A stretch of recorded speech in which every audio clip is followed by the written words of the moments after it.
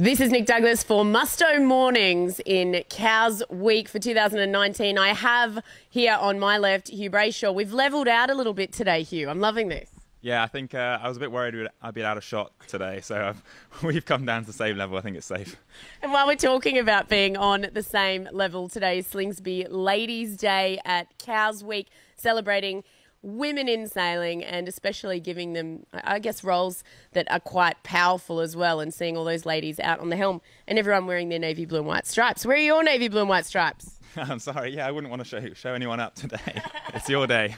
It's our day, no, it's fantastic. But we do have some lovely navy and white stripes going on over here with this jacket. Do you want to tell me a little bit about this as we can hear the rain on the Musto tent here in the Yacht Haven?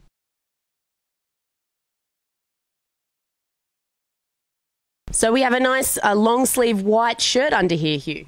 Yeah, this is the Sun Shield top, UPF 30, so great for when the sun comes out this afternoon, which we're, fingers crossed, it does do that. And yeah, you obviously got to protect yourself. And then shorts, I think it may be a little bit chilly this morning, but we're hoping it warms up, so yeah. And the guy's sporting a nice little vest here, Hugh. Yeah, showing off the merchandise kit with a bit of the Cowswick logo and the year, so you can yeah, tell everybody you've been here at 2019. I really like the navy as well. Here's the navy and white. This is the option you should be wearing. Is it? Well, I've got a bit of navy on today. Fantastic. I really love lumping these things on him. So I really like this jacket and I want to try it on. And I know that we're not going to get your shirt off, but maybe we can get a vest on. So you'll see that there's one I prepared earlier, and in 3, 2, 1, I'm going to race you to put on the merch that's on the mannequins. Okay. 3, 2, 1. You're on.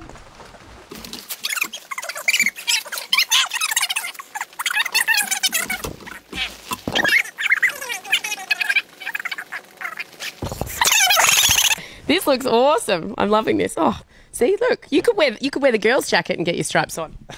That's all right. But speaking of ladies, Slingsby Ladies' Day reception is at Northwood House tonight. The trophy was actually first awarded in 2006 to celebrate women and their achievements and those inspiring women. Nikki Henderson, she was the youngest to complete the Clipper around the World Ocean Race last time around. She is nominated, as well as Hannah Mills, who's just taken out her second World Championship in the 470 class. She's a Musto ambassador through the British sailing team. And then the third nominee is Lucy McGregor. She has just won her 4th match racing World Championship just 2 days ago in Lucerne, Sweden. So, yeah, she's also a friend of Musto. So very, very cool to be celebrating these women. Oh yeah, absolutely fantastic. Yeah, all done amazingly well. Yeah. And I believe you're going to talk to an amazing female sailor, Hannah Diamond, who's at Cows Week this week. Yeah, in general, just an amazing sailor. Hannah Diamond's going to be on soon, and we can ask her some pretty big questions, hopefully. I love the way Hugh said that. In general, just an amazing sailor. Fantastic to be here on Ladies' Day. More coming up in just a minute.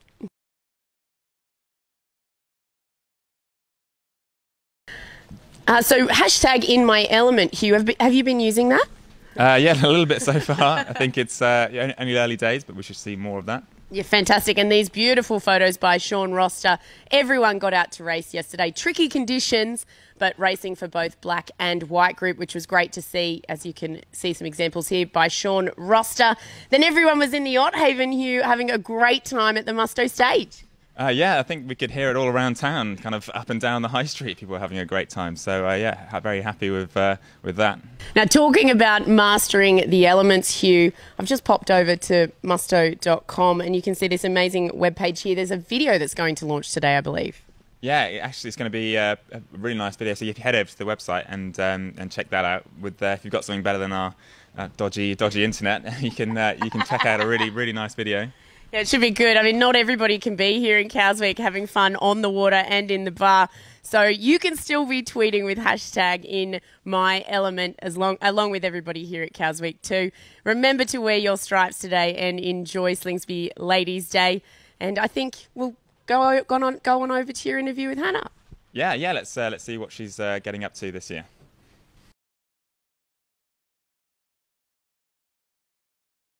So we are here with Hannah Diamond, former British sailing team sailor and Volvo Ocean Race sailor, now sailing on a Fast 40 for Cows Week.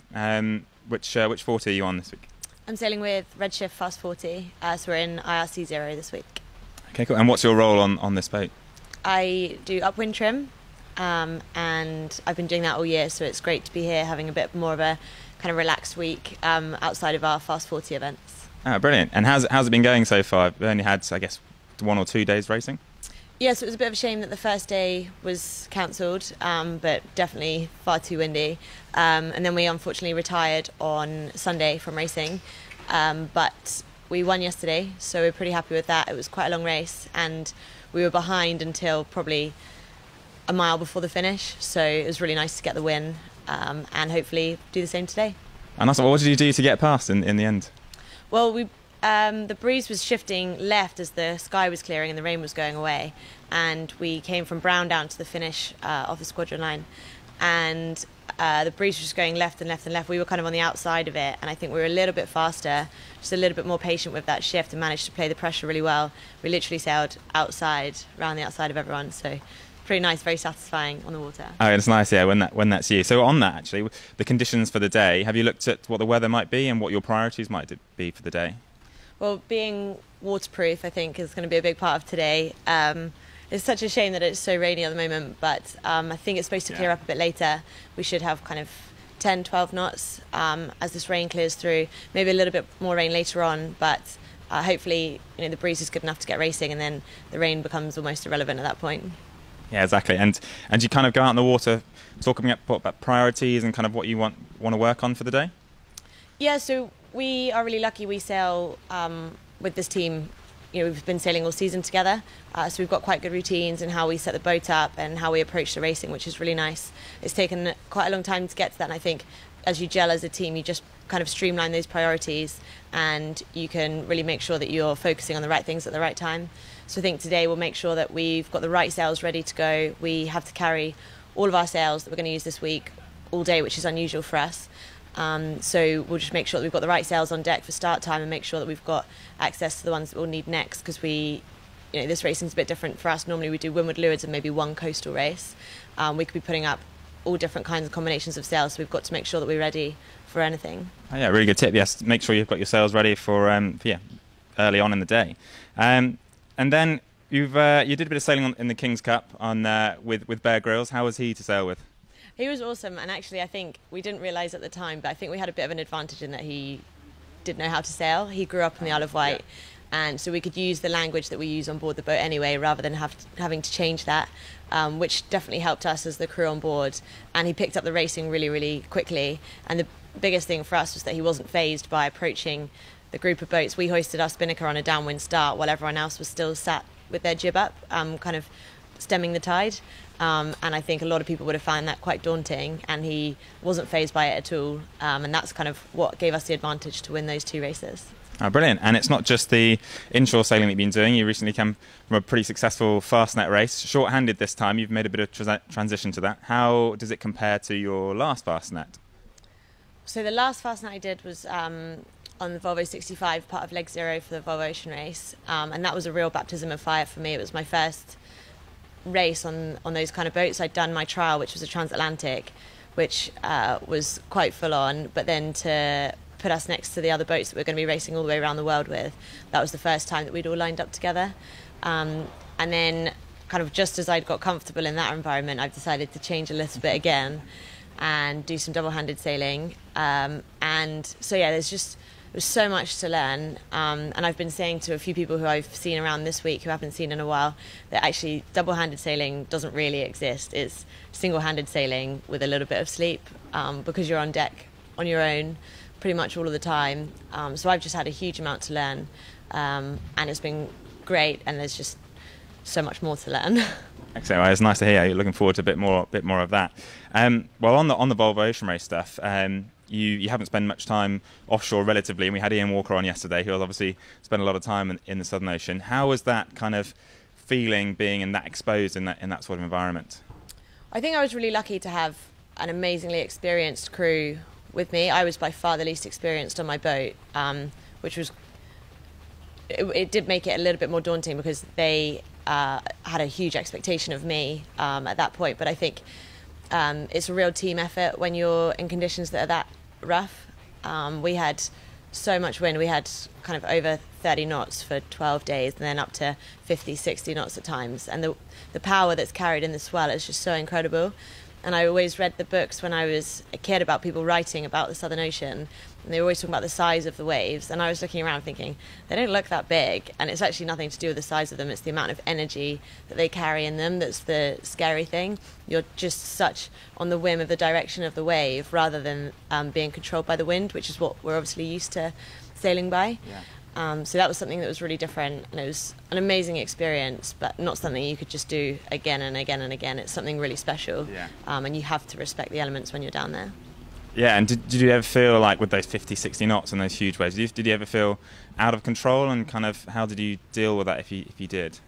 I'd say there were definitely times where the boat really felt like we were on the edge, and that's what the Volvo Ocean Race is all about. It's about pushing the limits, and you've got to be pushing harder than everyone else if you want to win. So there's definitely an element of feeling on the limit. I think it was a massive lesson to me in teamwork. You can't do anything on boats that size on your own. So to have people around me who I really trusted, you have to have trust in every single person on board, and that's kind of what pulls you through.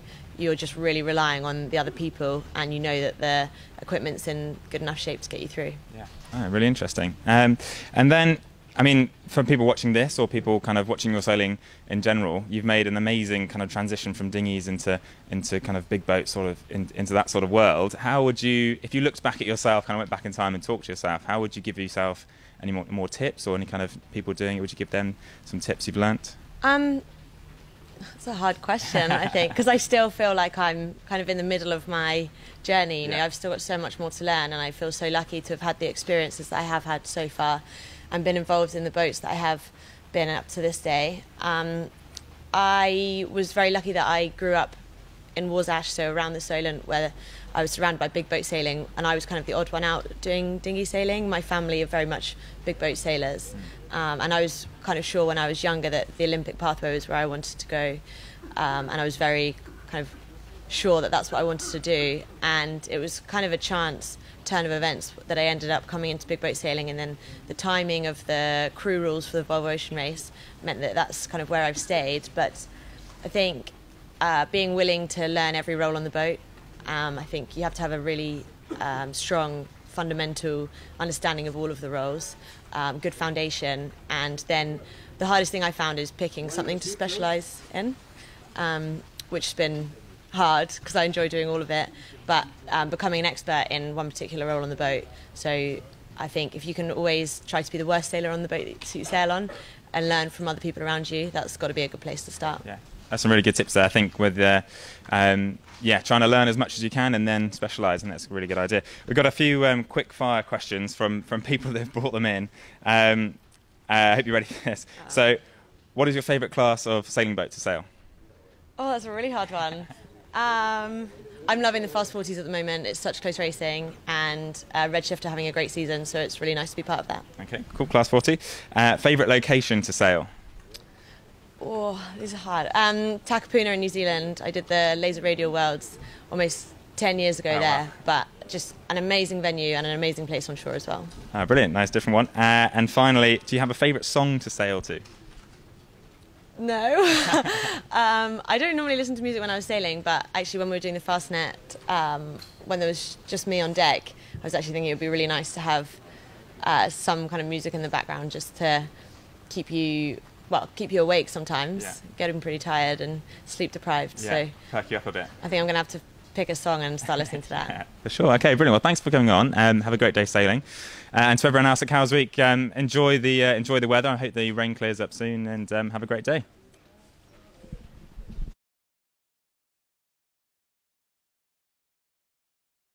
Okay, hey everyone, we're with Turner Twins. For those of you that haven't kind of come across them before, they're not massive sailors, but they kind of experienced a bit of Cowes Week this week. How's your Cowes Week been so far?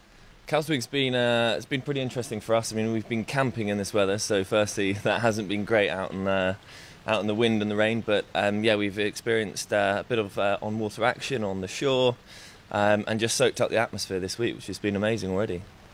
And as I should say, I should probably try and get you to introduce yourselves to everybody. Yeah, what is it that you guys get up to?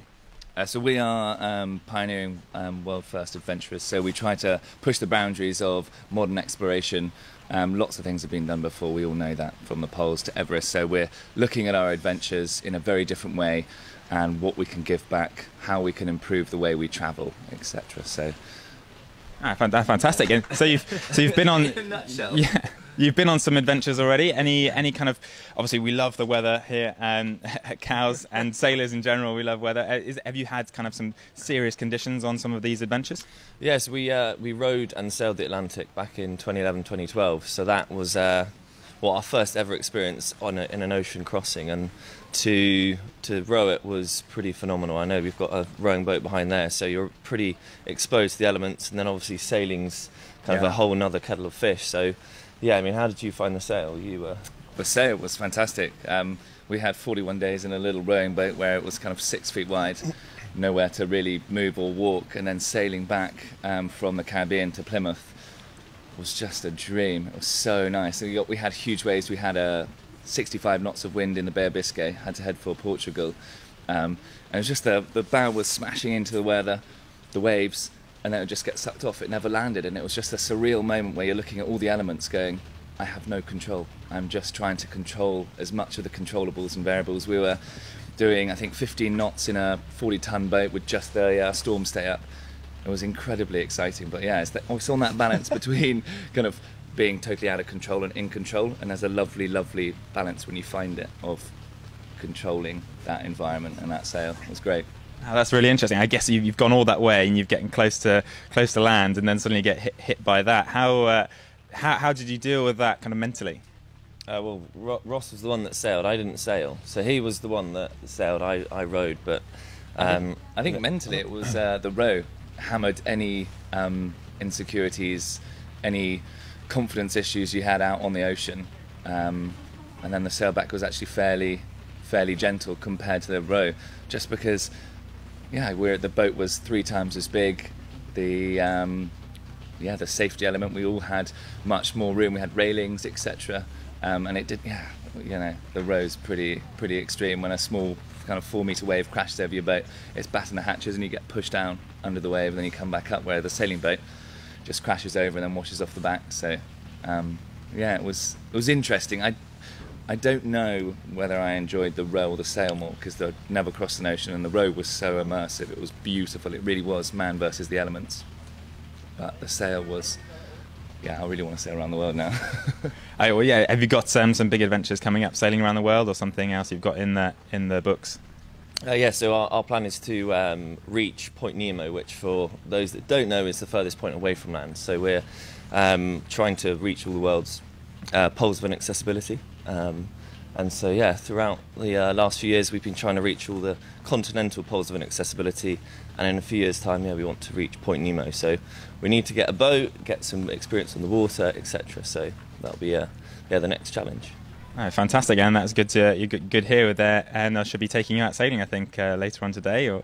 Thanks very much for coming along and talking to us about that, and we'll catch up with everybody later on.